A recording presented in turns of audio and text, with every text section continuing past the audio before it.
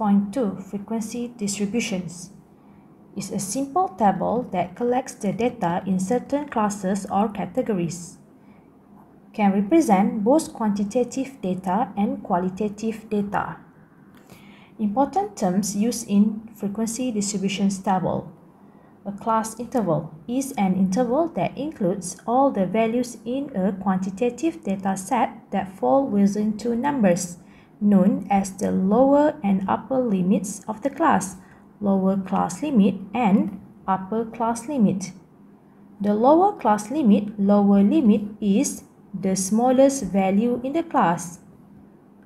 The upper class limit, upper limit is the largest value in the class. The class boundary, or sometimes referred to as the true class limit, is given by the midpoint of the upper limits of the preceding class and the next preceding lower limit of the next class. So we can obtain lower and upper class boundary. Class width equal to upper boundary minus lower boundary. Class mark or midpoint equal to lower limit plus upper limit divided by 2. A frequency distributions table for quantitative data lists all the classes and the number of values that belong to each class. The relative frequency of a class is frequency of the class divided by the sum of frequencies, F divided by summations of F.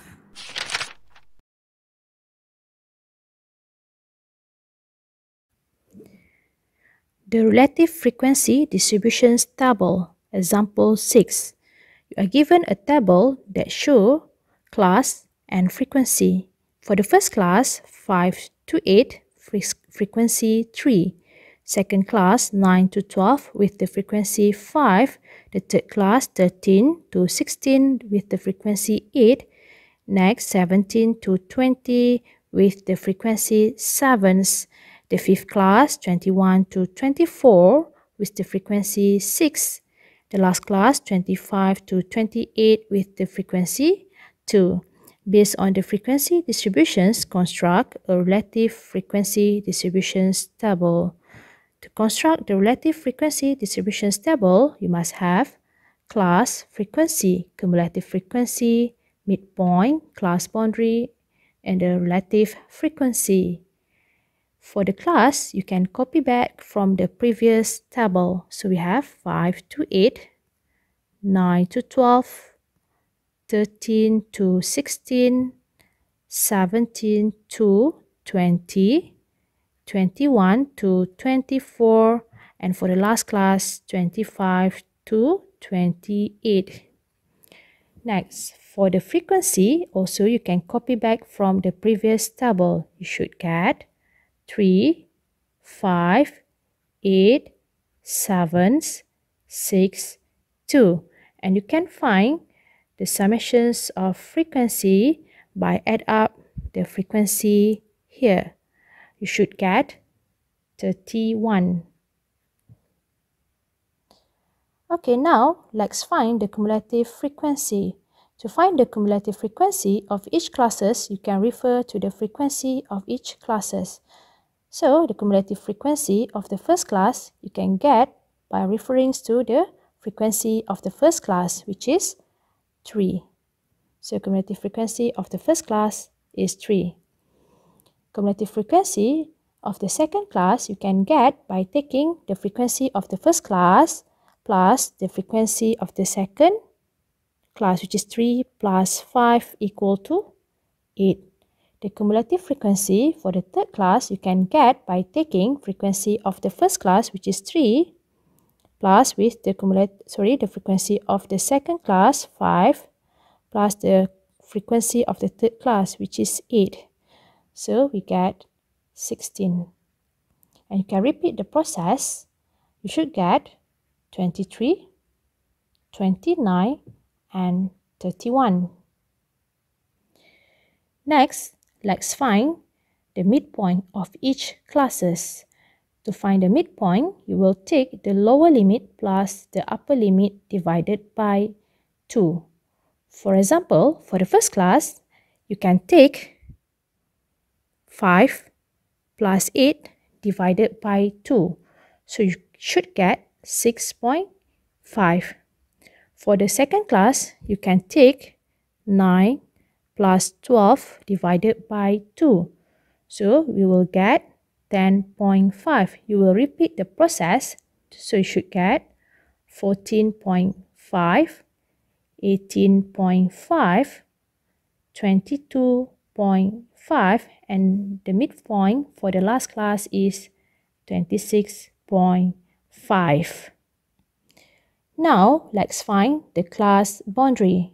So, to obtain the class boundary, you should take the midpoint of the upper limit of the preceding class and the next preceding's lower limit of the next class. Now, let's refer to the second class. Let's find the lower boundary for the second class.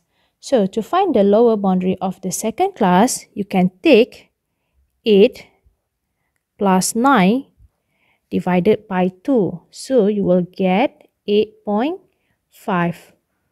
Now, to find the upper boundary of the second class, you will take 12 plus 13 divided by 2, which is you should get 12.5. For the first class, the upper boundary you should get by taking 8 plus 9 divided by 2, which is 8.5. And for the lower boundary, you should get 4.5. And you can repeat the process. For the third class, the lower boundary is 12.5 and the upper boundary is 16.5. Okay, the next class, the lower boundary is 16.5 and the upper boundary is 20.5. Next, lower boundary is 20.5 and the upper boundary is 24.5. For the last class, the lower boundary is 24.5 and the upper boundary is 28.5. Now, let's find the relative frequency. To find the relative frequency, we will take frequency of each classes divided by summations of frequency. For example, the relative frequency of the first class you can get by taking frequency of the first class, which is 3, divided by summations of frequency, which is 31. So 3 divided by 31, you should get 0.10 after we rounded the answer to 2 decimal places. Then you can repeat the same process. For example, for the second class, relative frequency you can get by taking frequency of the second class, which is 5, divided by the summations of frequency, which is 31. So 5 divided by 31, we will get 0.16. Also, after we rounded the answer to 2 decimal places, so you can repeat the process. We will get 0.26, 0.23, 0.95, and the last one 0.06. You should get the total is 1.00 for the relative frequency.